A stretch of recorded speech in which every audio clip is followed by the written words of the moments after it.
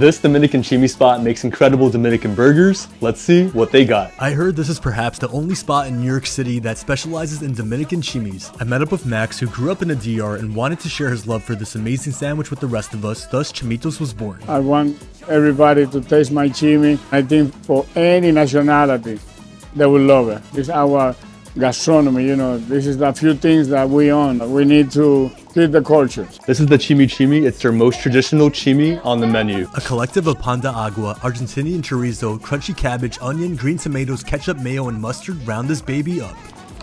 That's freaking delicious. This has so many layers to it. It's got a great crust on the bread, and the Argentinian sausage makes all the difference. It's a pork and beef blend. The ketchup, mayo, and mustard is the holy trinity of sauces, and that green tomato is truly special. This is their tres Golpes. It's got Dominican salami, queso frito, and eggs. I stand corrected, this is probably the holy trinity. The traditional Dominican breakfast trio of fried salami, queso frito, and fried eggs join forces. Cheers.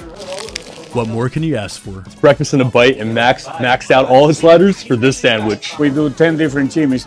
Nobody has Chimi Al Pastor. The pork is marinated with in-house ingredients and again complemented with traditional toppings. It gets wrapped like a present, but I ain't regifting this one. Hey Max, that's magnificent. I feel like the stork just dropped this into my hand.